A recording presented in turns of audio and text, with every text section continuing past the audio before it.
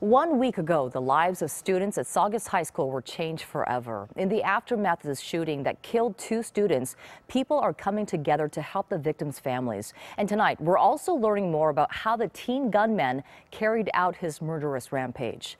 KCAL 9's Tom Wade is live tonight in Saugus with the very latest for us. Tom?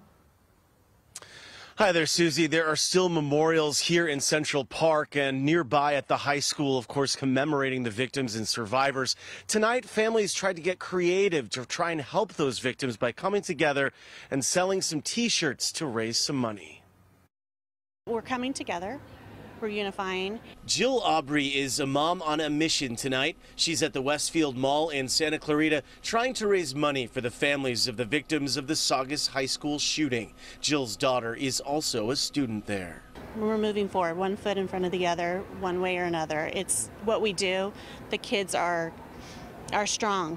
Jill and her friends banded together to have various gear produced with a special graphic that reads Saugus Strong. The profits go to the families of the victims of the shooting. Sadly, they did not have to look far to find folks ready to help make the clothing. I reached out to a friend from Borderline for the Borderline Strong who did the printing for their shirts. When they started doing this, the demand grew so quickly that they needed help. Also today, we learned from authorities the gun used by the teen shooter was not manufactured conventionally, meaning it may have been a kit or ghost gun, possibly something like this. That means it may have been assembled by someone, either the shooter or somebody else. Investigators say they do not have evidence to indicate who bought the components or who put it together.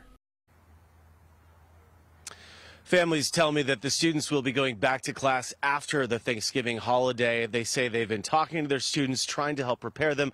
Also, the students, of course, have been let back onto campus for very brief periods to try to sort of help get them used to the idea of coming back to school. Reporting live in Saugus, I'm Tom Wade, KCAL 9 News.